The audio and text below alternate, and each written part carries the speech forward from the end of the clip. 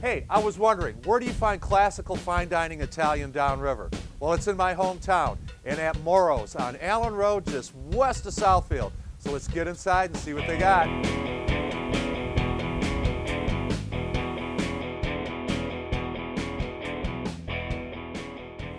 I'm here with our dining room captain of Moro's. Mark, how are you today, Good, sir? Chef. Pleasure's all mine. And mine. Something very important here at Moro's, you were telling me. Well, you know, our salad is something that's different than most places. When you go out to dine, usually your server just brings it out to you. You order your salad dressing, but here we have the original salad dressing, which is the vinegar and oil. What a great start to what's next to come out of the kitchen. I'm in the back kitchen with Chef David Galoro. Chef, how are you doing today? Good, nice to meet you, sir. Nice to meet you. We've got some things in common, don't we? Yes, we do. We both grew up in Allen Park. Yeah, go Jaguars 7-0. There you go. What are you going to cook for me today? Today I'm going to do the veal marsala. I'm going to saute some shrimp up for the shrimp scampi. I'm also going to make the homemade cannelloni, which is our house special. Oh, delicious, delicious. Listen, I'm going to let you get going. I'm going to step back, and you're going to start with the veal marsala. The veal marsala? Do your thing, Chef. Yes, sir. A dish very popular with the regulars at Moro's is veal marsala. Once Chef heats up a pan, a combination of margarine and butter is warmed up. Veal medallions are dusted in flour, and excess flour is shaken off before being placed in the pan. Salt is sprinkled over the veal, along with fresh ground pepper. The medallions saute slowly as the edges begin to brown. Next, a series of ingredients are tossed in, starting with scallions, green peppers, and chopped mushrooms. The wine sauce begins to take shape as sherry and marsala are poured on top. Heat from the burner reduces the liquids as the veal continues to cook. At this stage, clear chicken stock is added. A little more time over the heat brings this dish to a finish.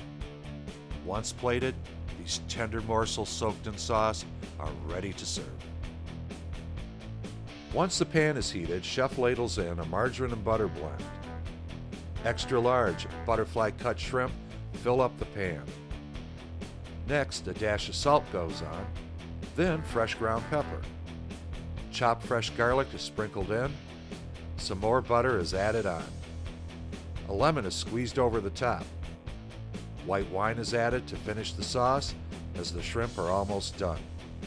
It's time to plate as fresh parsley caps off this old school favorite. Moro's makes her cannelloni by rolling homemade pasta very thin and then fill each piece with ground seasoned beef and veal. Before baking, each rolled up pasta is topped with mozzarella cheese. Once out of the oven, a thick spread of Milanese or red meat sauce is applied. This is a staple in traditional Italian cuisine. A second sauce, made from mushrooms and sherry, is added. A final bake is given to meld all the flavors of all the sauces together. After the baking is complete, a garnish of parsley is sprinkled on, signaling the dish is finished and ready to eat. We like to pride ourselves as a place to come to treat yourself, you know, and it's we're lucky to have a good base of clientele. We have a diffused lighting for a soft ambiance for delicate conversation. We have served generations. We've been in business now for 30 years and have moved on to the first, second, third generations of anniversaries and birthdays and all of life's occasions. We try to specialize in and make it nice for the customer, because that's why they come. Of course, of course. Okay, the cherries Jubilee. First thing we do is put the butter.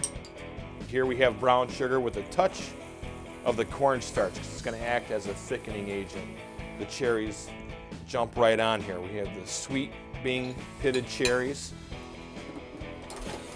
Everything fresh, everything hot. Saute that a little bit. The rum. Just a little bit of the flaming brandy here. And then we flame it off. Now as we let that come together, the specialty item is the orange Now people think that we peel the orange to get the rind, to get the pulp to squeeze it in, but actually it's the rind that gives the flavoring to the dessert.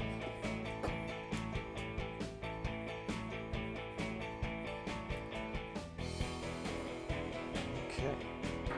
Which is a medley of fruits, but the cherries jubilee is where it all started for the table side.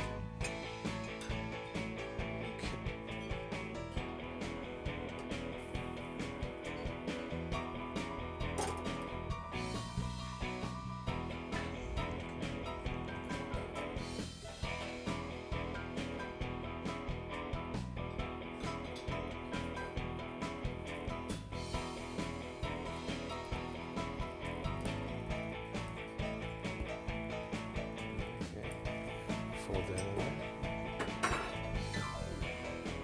Squeeze it in. All right, very nice. You can see it's starting to come together now. It's starting to thicken up. Let it go for a few more moments and we'll serve it right up.